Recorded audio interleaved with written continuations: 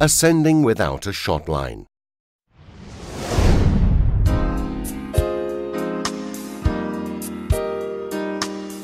Using a shot line means that at the end of your dive you need to return to your starting point, and this is why, during the open water training of this course, you will practice techniques of navigating in deep water.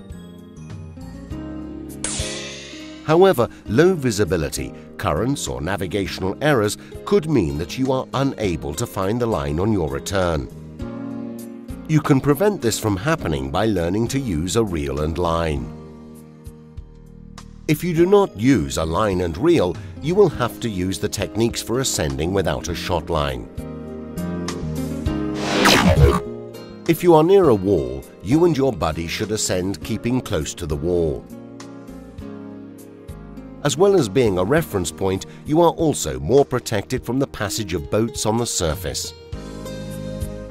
To make a free ascent, get close to your buddy so that you are able to hold on to each other at any moment and begin the ascent at the correct rate.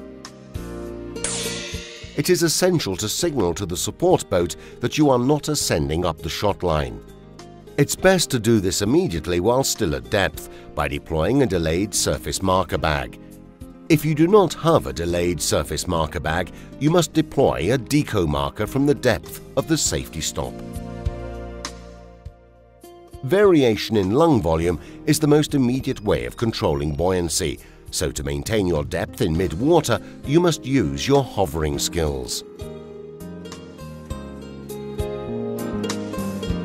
Remember to keep your hand on the BC deflation device, so you can dump air quickly if you begin ascending too quickly. Get into a comfortable position and constantly check your computer. In a situation when you do not have any support to help you maintain the correct depth, it is best to make the safety stop or any eventual emergency decompression at 5 meters, 15 feet, even if the computer indicates a shallower depth.